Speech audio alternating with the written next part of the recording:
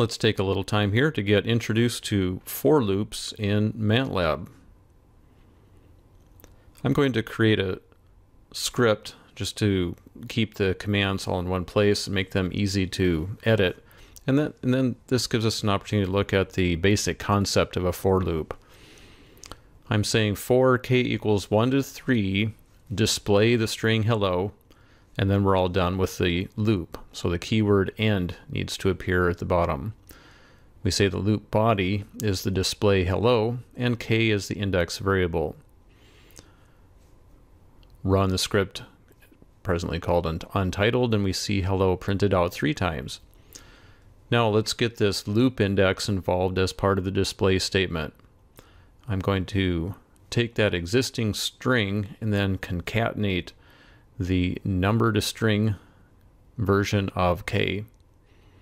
Run the script, and now we see each value of that loop index k being included in that display statement. Loops can appear inside other loops. This is called a nested loop. Let me create a two-dimensional array of values, store those in array A. Then I'm going to say for R, which stands for row, for rows 1 to 3, and then for columns 1 to 4, I'm going to display the element of A at row R and column C. That's my loop body. That's the end for the inner for loop, and then the end for the outer for loop. Let's try running that and see what happens. Well, as we might expect, it prints out all 12 values of the array A. But to make clear where the inner loop is happening, let's put in an extra display statement there. And you see the dashes are being inserted every 4 values. Let me show you another technique. This is called array concatnation. I have a single loop here, and this loop body says A is replaced by the previous value of A joined with or concatenated with k squared, where k is the loop index. I'm going to initialize A to the empty array. Do that with the empty square brackets. I'll use the pause command so that way we can see what's happening on each step of the array.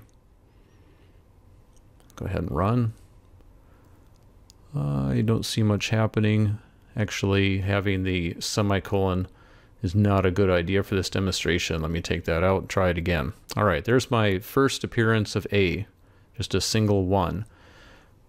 I hit return to advance beyond the pause statement. We see how it's building up as 1, 4, 9, 16, and 25.